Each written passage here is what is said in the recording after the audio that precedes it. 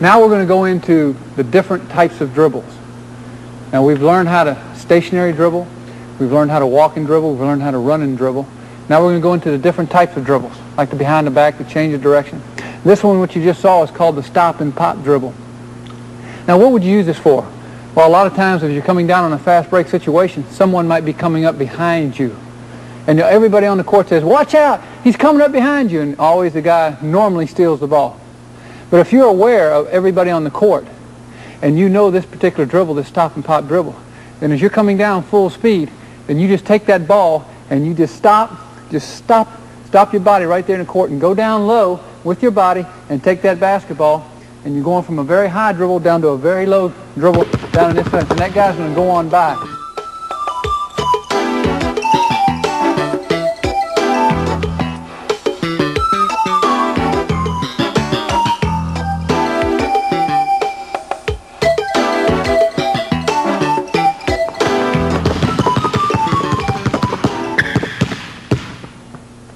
That's called the stop and pop dribble.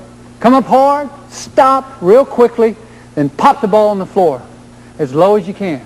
That'll make that defensive man fly forward. Keep your head and eyes up, see the court. The stop and pop dribble. Learn it.